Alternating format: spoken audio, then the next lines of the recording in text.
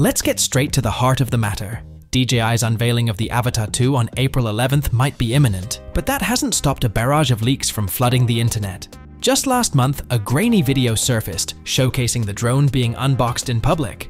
Now, another leak has inundated us with lots of high-res images and specs for not only the Avata 2, but also the Goggles 3 headset and RC Motion 3 controller, all posted on X, formerly Twitter.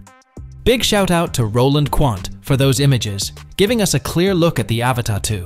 And let me tell you, it's got some noticeable design tweaks compared to its older sibling.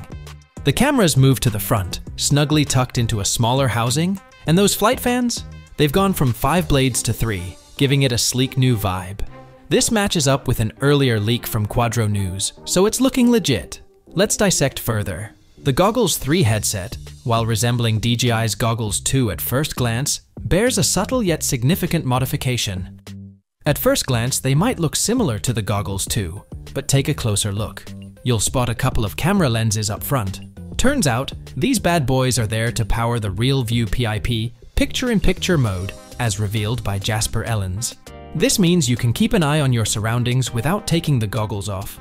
Plus, with those ultra-low latency feeds on the micro OLED high-definition displays, it's gonna be a game changer.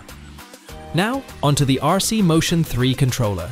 It's got a slick new look with a darker color scheme and some beefed up buttons. The joystick's been moved to the left, and they've made the mode button flatter and shifted it towards the middle. Oh, and don't forget about the bigger textured orange lock button and the beefier side dial.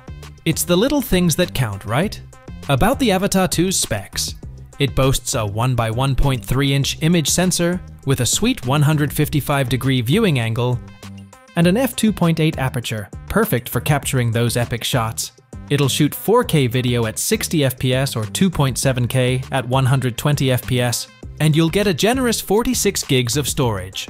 Plus, with a max video transmission distance of over 8 miles, you'll be exploring like a pro. Just keep in mind, you've got about 23 minutes of flight time before it's back to the charger for a 40-minute top-up. And for those of you wondering about the price, Osita LV spilled the beans with a leaked snapshot showing prices starting at around $413 for the base model, going up to about $966 for the Fly More combo package. And there you have it, the scoop on DJI's Avata 2, Goggles 3, and RC Motion 3. Stay tuned for the official unveiling, and remember to subscribe for more updates. Thanks for watching.